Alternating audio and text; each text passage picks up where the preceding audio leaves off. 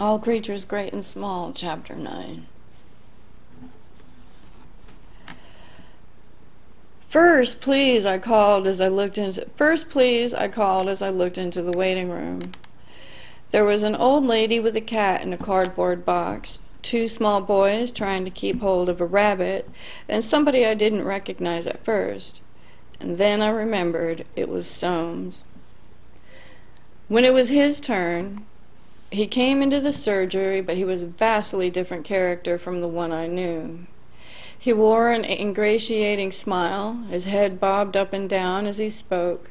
He radiated anxiety to please. And the most interesting thing was that his right eye was puffed and closed and surrounded by an extensive area of bluish-black flesh. "I hope you don't mind my coming to see you, Mr. Herriot," he said. "The fact is, I have resigned my position with his lordship, and I'm looking for another post. I was wondering if you and Mr. Farnon would put a word in for me if you've heard anything." I was too astonished at the transformation to say much. I replied that we would do what we could, and Soames thanked me effusively, and he bowed himself out. I turned to Siegfried after he had gone. "What do you make of that?" "Oh, I know all about it." Siegfried looked at me with a wry smile. "Remember I told you he was working one or two shady sidelines up there, selling a few bags of corn or 100 weight of fertilizer here and there? It all mounted up, but it didn't last. He got a bit careless, and he was out on his ear before he ever knew what happened." "Well, how about that lovely black eye?" "Oh, he got that from Tommy. You must have seen Tommy when you were there. He's the horseman." My mind went back to that uncomfortable night and to the quiet man holding the horse's head. "I remember him. Big fat chap." "Yes, he's a big lad, and I'd hate to have him punch me in the eye. Soames gave him a hell of a life, and as soon as Tommy heard about the sacking, he paid a visit just to settle the score." I was now comfortably settled in the way of life in Skeldale House. At first I wondered where Tristan fitted into that setup. Was he supposed to be seeing practice, having a holiday, working, or what? But it soon became clear that he was a factotum who dispensed and delivered medicines, washed cars, answered his phone, and even in an emergency went to a case. At least that was how Siegfried saw him, and he had a repertoire of tricks aimed at keeping him on his toes, like returning unexpectedly or bursting into a room in the hope of catching him doing nothing. He never seemed to notice the obvious fact that the college vacation was over and Tristan should have been back there. I came to the conclusion over the next month that Tristan must have had some flexible arrangement with the college authorities because, for a student, he seemed to spend a surprising amount of time at home. He interpreted his role rather differently from his brother, and while resident in Derby, he devoted a considerable amount of his acute intelligence to the cause of doing little as possible. Tristan did, in fact, spend much of his time sleeping in a chair. When he was left behind to dispense and when we went out on our rounds, he followed an unvarying procedure. He filled half a 16-ounce bottle with water and added a few drams of chlorodyne and a little ipecacuanha, pushed the cork in, and took it through the sitting room to stand by his favorite chair. It was a wonderful chair for his purpose, old-fashioned, high-back, with wings to support his head. He would get out his daily mirror, light a woodbine, and settle down until sleep overcame him. If Siegfried rushed in on him, he grabbed the bottle and started to shake it madly, inspecting the contents at intervals. And then he went through to the dispensary, filled up the bottle, and labeled it. It was a sound, workable system, but it had one big snag. He never knew whether it was Siegfried or not when the door opened. and I often walked in and found him half lying in his chair, staring up with his startled, sleep-blurred eyes while he agitated his bottle. Most evenings found him sitting on a high stool at the bar counter of the Drover's Arms, conversing effortlessly with the barmaid. At other times he would be out with one of the young nurses from the local hospital, which he seemed to regard as an agency to provide him with female company. All in all, he managed to lead a fairly full life. Saturday night, 10:30 p.m., I was writing up my visits when the phone rang. I swore, crossed my fingers, and lifted the receiver. "Hello, Herriot speaking." "Oh, it's you, is it?" growled a dour voice in the broadest Yorkshire. "Well, I want Mr. Farnon."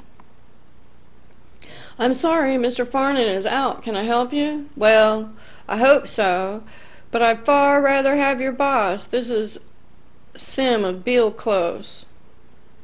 "Oh, no, please no, God no, not Beale Close on a Saturday night, miles up a hill at the end of a rough lane with about 8 gates. "Yes, Mr. Sims, what is the trouble?" "I'll tell you, there's some trouble in all. I have a grand big show horse here, all 17 hands. He cut himself badly on one hind leg, just above the hock. I want him stitched immediately." Glory be above the hock. What a charming place to have to stitch a horse. Unless he's very quiet, this is going to be a real panic. "How big is the wound, Mr. Sims?" "Big? It's a gert big thing, about a foot long and bleeding like hell, and this horse is as weak as an eel. Could kick a fly's eye out. I can't get near him nohow. Goes straight up the wall when he sees anybody. By God, I tell you, I had him to the blacksmith the other day, and the feller was dead scared of him. Twilton Kersey was gert, Ossie is. Damn you, Sims. Damn Beale Close, and damn your Twilton Gert Os. Well, I'll be along straight away. Try to have some men handy just in case we have to throw him." "Throw him? Throw him? You'd never throw this horse. He'd kill you first. Anyway, I have no men here, so you'll have to manage on your own. I know Mr. Farnon wouldn't want a lot of men to help him." Lovely, lovely, lovely. This is going to be one for the diary. "Very well, I'm leaving now, Mr. Sims. Oh, and I nearly forgot. My road got washed away in the floods yesterday. You'll have to walk the last mile and a half. So get a move on, and don't keep me waiting up all night." This is just a bit too much. "Look here, Mr. Sims. I do not like your tone. I said I would leave now, and I will get there as soon as I can." "Oh, you don't like me tone, huh? Well, I don't like useless young apprentices practicing on my good stock, so I don't want no cheek from you. You know now about the damn job any road. That finally does it. Now you just listen to me, Mr. Sims. If it wasn't for the sake of the horse, I would refuse to come at all. Who do you think you are, anyway? If you ever try to speak to me like that again... Now, Jim, get a grip on yourself. Take it easy, old boy. You'll burst a blood vessel if you keep going on like that." "Who the devil? Now, Jim, you just calm yourself. Calm that temper of yours. You know you really have to watch it." "Tristan, where in the hell are you speaking from?" "The kiosk outside the Drovers. 5 pints inside me and feeling a bit puckish. Thought I'd give you a ring. By God, I'll murder you one of these days if you don't stop this game. It's putting years on me. Now and again it isn't so bad, but this is the 3rd time this week." "Ah, but it was by far the best, Jim. It was really wonderful. When you started drawing yourself up to your full height, it nearly killed me." "Oh, God, I wish I could have heard yourself." He trailed it off into helpless laughter. And then my feeble attempts at retaliation, creeping, trembling in some lonely phone box. Is that young Mr. Farnon? In a guttural croak. Well, this is Tilson at High Road. I want you to come out here immediately. I have a terrible case of... Excuse me for interrupting, Jim, but is there something the matter with your tonsils? Oh, good. Well, then, go on with what you were saying, old lad. Sounds very interesting. There was only one time when I was not on the receiving end. It was Tuesday, my half-day. 11:30 a.m., a call came in. An eversion of a uterus in a cow. This is a tough job in the country practice, and I felt the usual chill. It happens when the cow, after calving, continues to strain until it pushes out the entire uterus and it hangs down as far as the animal's hocks. It is a vast organ and desperately difficult to replace, mainly because the cow, having once got rid of it, does not want it back. And in a straightforward contest between man and beast, the odds were very much on the cow. Old practitioners, in an effort to even things up a bit, used to sling the cow up by its hind limbs, and the more inventive among them came up with all sorts of contraptions, like the uterine valgus, which was supposed to squeeze the organ into a smaller bulk. But the result was usually the same: hours of back-breaking work. The introduction of the epidural anesthetic made everything easier by removing sensation from the uterus and preventing the cow from straining. But for all that, the words "calf bed out" coming over the line were guaranteed to wipe the smile off of any vet's face. I decided to take Tristan in a case I feel I needed a few pounds of extra push. He came along, but showed little enthusiasm for the idea. He showed still less when he saw the patient, a very fat shorthorn lying quite unconcerned in her stall. Behind her, a bloody mass of uterus, afterbirth muck, and straw spilled over into the channel. She wasn't at all keen to get up.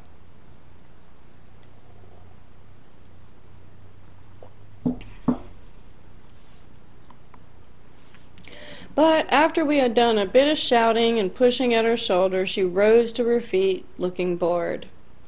The epidural space was difficult to find among the rolls of fat, and I wasn't sure if I had injected all the anesthetic into the right place.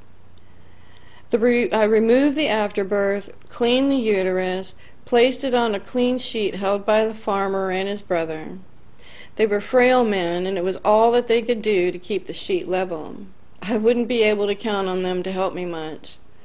I nodded to Tristan. We stripped off our shirts, tied clean sacks around our waist, and gathered the uterus in our arms. It was badly engorged and swollen, and it took us just an hour to get it back. There was a long spell at the beginning when we made no progress at all, and the whole idea of pushing the enormous organ through a small hole seemed ridiculous, like trying to thread a needle with a sausage. Then there were a few minutes when we thought we were doing famously, only to find we were feeding the thing down through a tear in the sheet. Siegfried once told me he spent half the morning trying to stuff a uterus up a cow's rectum. What really worried him, he said, was that he nearly succeeded, and at the end, when hope was fading, there was a blissful moment when the whole thing began to slip inside and incredibly disappeared from sight. Somewhere, halfway through, we both took a breather at the same time and stood panting, our faces almost touching. Tristan's cheeks were prettily patterned with a spouting artery, where a spouting artery had sprayed him. I was able to look deep into his eyes, and I read there was a deep distaste for the whole business.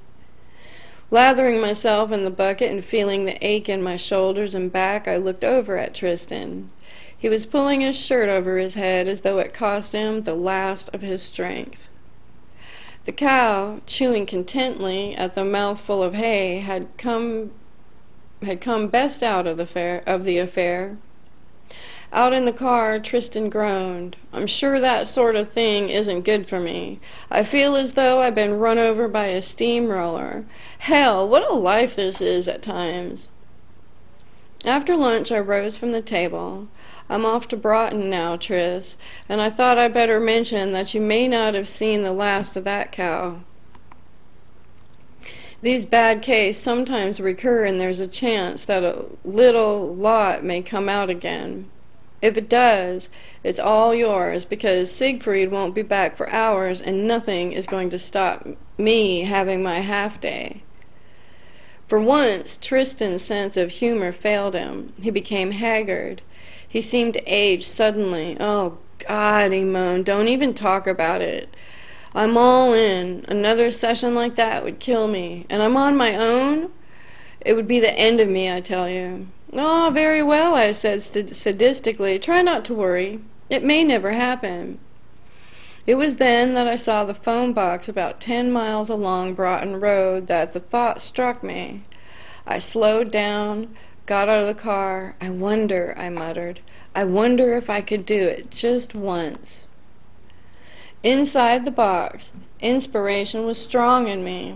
I wrapped my handkerchief around the mouthpiece, dialed the practice number, and when I heard Tristan on the line, I shouted at the top of my voice, "Are you the young feller that put our cow's calf bed back in this morning?" "Yes, I'm one of them," tension sprang into Tristan's voice. "Why, is there something wrong?" "Aye, there's something wrong. She's putting it out again." "Out again? Out again, all of it?" He was almost screaming. "Aye, it's a terrible mess, pouring blood about the twice the size it was this morning. You'll have some job with her." There was a long silence, and I wondered if he'd fainted. Then I heard him again, hoarse but resolute. "Very well, I'll come straight away." There was another pause. He spoke again, almost in a complete whisper. "Is it out completely?" I broke down. There was a wistful quality about the words which defeated me, a hint of wild hope that the farmer may have been exaggerating and that there might be only a tiny piece peeping out. I began to laugh. I would have liked to toy with my victim a little longer, but it was impossible. I laughed louder and took my handkerchief from the mouthpiece so that Tristan could hear me. I listened for a few seconds to the frenzied swearing at the other end, then gently replaced the receiver. It would probably never happen again, but it was sweet, very sweet.